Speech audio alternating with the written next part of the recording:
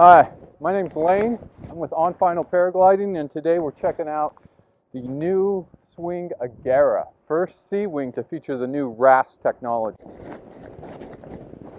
Okay, now if you look at the length of the wing in the center there, you'll see that partition splits the wing in half. And watch this, on inflation, you'll see it takes an extra quarter to half second for it to become fully pressurized. And that delay kind of just dissipates the energy that gets built up so the wing doesn't overfly you. I'll show you what I mean right now.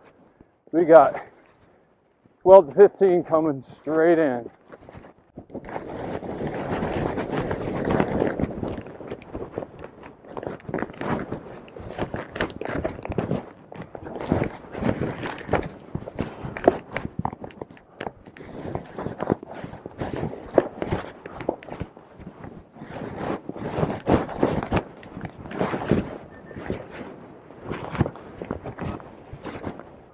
So the wing, as you can see, launches very easily.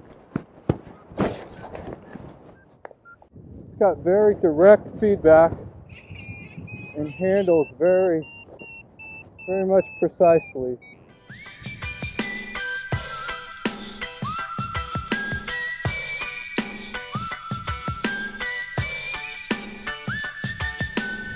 Okay, I'm on the swing Agera. Conditions are a little turbulent, so we're really seeing how this RAST system handles, and so far it surprised me. It's extremely pitch stable, and I was surprised by that because not typically what you expect on a wing that flies like a two-liner.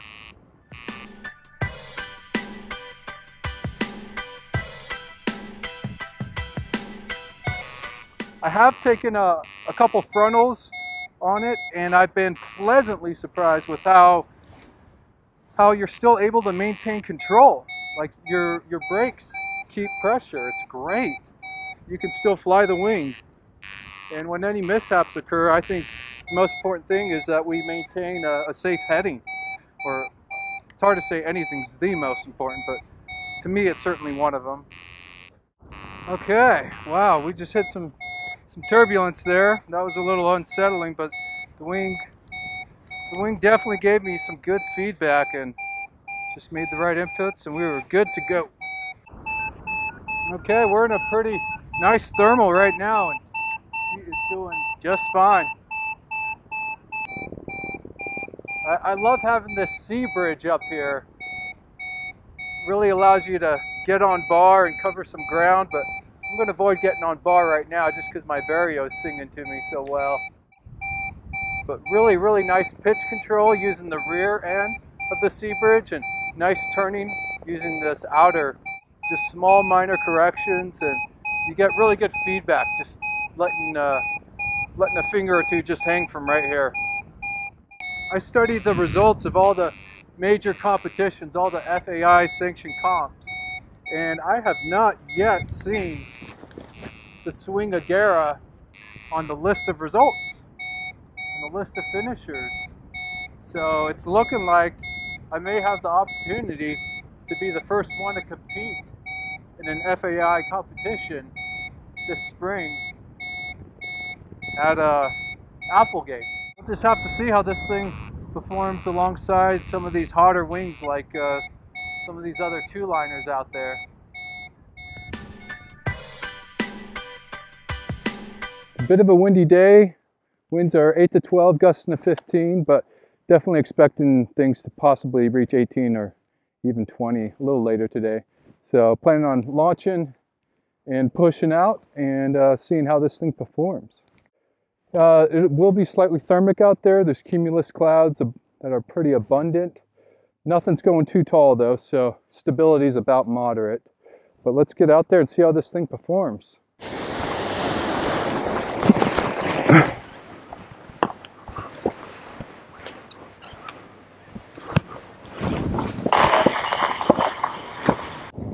Well, it's been a little bumpy, which makes these thermals pretty hard to stay in. But the Agera is doing a decent job of, I find it really pitch stable. Yeah, I just hit a really strong thermal going up between 3 to 4 meters per second. Oh, still in it. And the wing has handled it really well. Okay, we're in a good one now. Yeah, I've been impressed. It is windy and it is thermic, so this is quite the day to test a high-end C. Okay, now we're going to do some steering with the rear risers using the C bridge. So just a little pressure on the front end helps make a nice mellow course correction. Little rear of the C bridge helps add some stability. And I like, that just keep my index finger in the middle just allows me to really get some unique feedback. I can slide my finger back and forth and really feel what the wing is doing. Here's my opinion on the Agera. I like the way it handles. It's precise and direct. It's a pretty twitchy at the wingtips. I took a fair amount of tip folds, but you know what? It's kind of nice to absorb that impact instead of risking entering a spin or a spiral or something like that. So it is pretty soft on the edges. It's very surprisingly pitch stable in the core. And then with any sort of frontals, like I felt very comfortable being on bar with that RAST system, just as an additional mitigation, if you were to take a whack. And I did take a couple whacks, and the wing never lost pressure like in the brake handles.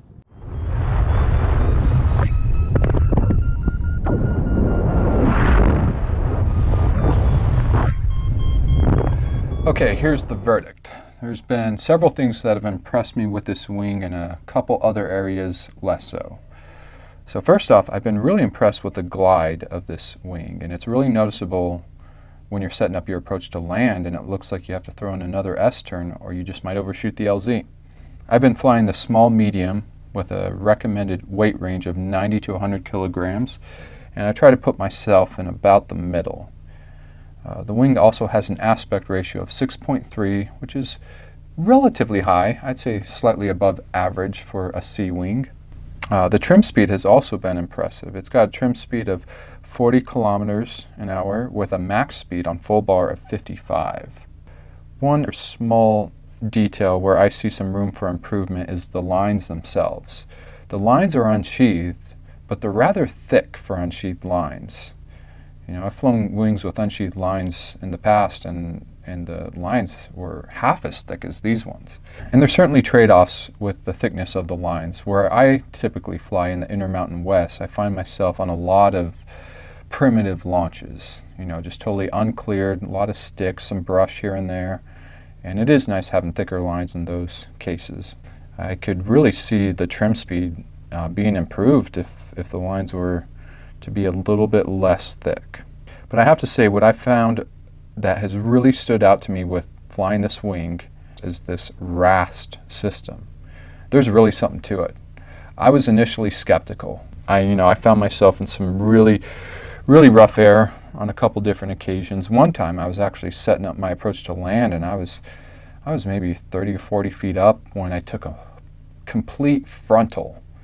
And despite losing pressure in the front half of the wing, I was still able to fly it and steer it exactly how I wanted to because the trailing edge retained pressure. So those brakes were working just fine. And then 10 feet up, the wing reinflated, boom, came in nice and soft. Now, I certainly don't want to create this impression that it would enable us to take on more risk. I definitely don't want to go there. This is just another feature that helps keep that wing over our heads. So that wraps up the review for the Swing Agera. The ultimate test will be coming up real soon when I get to fly it in the Applegate Open.